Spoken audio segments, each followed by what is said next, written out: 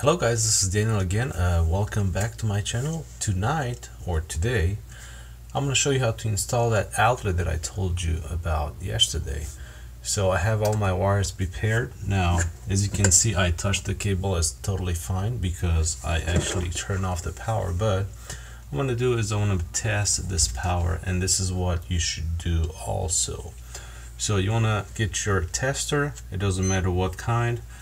You set it on voltage, and then you're gonna test your power. Now I have two cables in here, two black wires in here. One of them is gonna be always hot, and the other one is gonna be hot only when the switch is on, because I'm gonna install the disposal right here, and then I want the power on all the time to the dishwasher, and then the one on the switch is going to be at the disposal. Anyway, so let's test the power. First thing, we want to strip this guy. I want to test the power on the neutral and then on the ground also. So first thing first, you're going to place your lead on the ground and then the other one on neutral. On the hot. So you see there's nothing in here. This LED will come on if it's hot. Nothing here, nothing here, nothing here, nothing here. So we are safe to work right now. So this is what I'm going to do. I'm going to get a receptacle, and I'm going to show you what you need to do for you to be able to switch it from the switch, and at the same time you have hot power all the time. So I'll be right back. Alright, so we are back here. I got my receptacle. So this is what we need to do in order to be able to control half by the switch, and half is going to be hot all the time.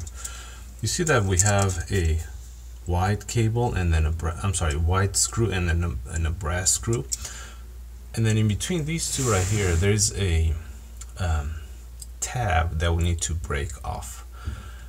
When we break this off, we disconnect this screw from this screw, and this way we're going to be able to use the top one for the disposal, the bottom one for the dishwasher. Now on the other side where the neutral is going to be connected, we want to keep that in place because we have only one neutral for both of them. This way, now obviously we can take that off and use two different neutrals, but in this case we're going to keep it in place because we're going to use only one neutral.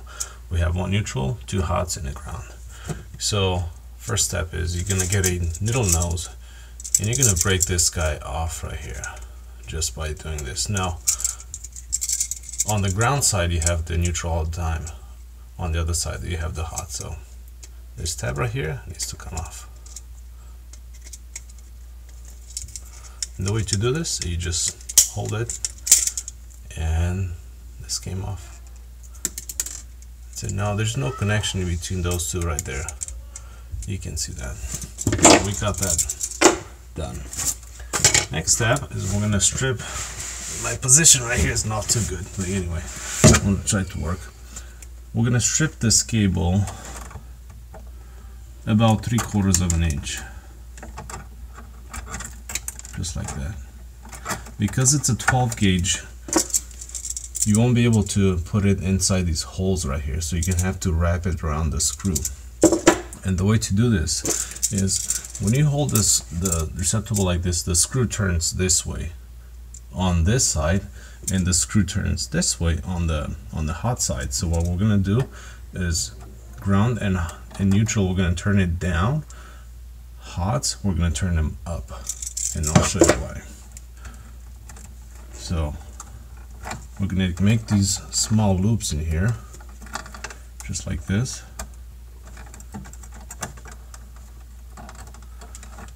And they're going to be turned down. Now on the hots, we're going to turn these up. One. And the other one. Alright. Now we have to make sure that actually it doesn't really matter. You just have to know where your switch is. So in this case, I'm going to put the bottom one on the disposal and the top one, the bottom one on the dishwasher, the top one on disposal. So first thing, I'm going to get my ground and I'm gonna wrap it around the ground wire, just like this. I'm gonna take this gun right here, I'm gonna do that. Second, I'm gonna take my neutral and I'm gonna wrap it around the screw like that. And I'm gonna tie that down, and I want to tie this one also down because I don't want anything to stick out. So it's just gonna be like that. Now we're gonna take these guys. So like I said, this is my switch that's gonna go on top, and because the tab is broken and top screw is disconnected from the bottom, tie that down. I'm gonna tie this down, and that's it. Now because I have a cabinet here, I have the back here, I actually bought this special box that adjusts. So this is basically what this box looks like. It's about $2 at Home Depot, you can find them. But if you use this kind of box, you don't have to worry about being too far deep. So that's what it's gonna look like. So now I'm gonna push these cables in, just like this.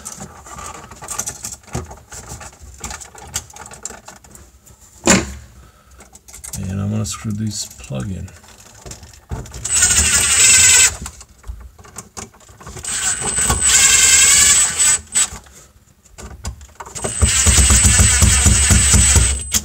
Now you can see that the plug, the outlet is a little bit inside this cabinet. Now there's not a problem with that because I have my adjustable box. You see that? So I would recommend you get some of these every time you do your kitchen. And then I am going to put a cover on it. And now my outlet is a little bit too out. I'm going to push this in a little bit, just like this. Alright, and I'm going to screw this in, but I don't have a screwdriver with me. So thank you guys for watching. This is the process of installing a disposal dishwasher outlet. Tomorrow we're going to come back and I'm going to show you how to install the switch. Well, this is it. Have a good day and leave a comment, subscribe, and don't forget, if you don't feel comfortable doing this, I would recommend you contact your local electrician. This is it. See you next time. Bye.